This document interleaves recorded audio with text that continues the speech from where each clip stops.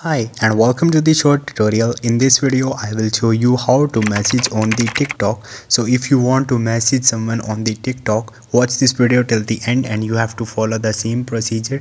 And if this video really helps you, do subscribe to my channel. So first of all, you have to open your TikTok mobile application, log into your account. Once you will do it, here you will see different famous profiles, and if you want to message your friend, simply click on the inbox, and here you will see arrow button like messenger on the right top, so tap on it. Here you have to click on the plus icon to select any of your friend, and you will see a chat box is open. Now you can simply send a message from here.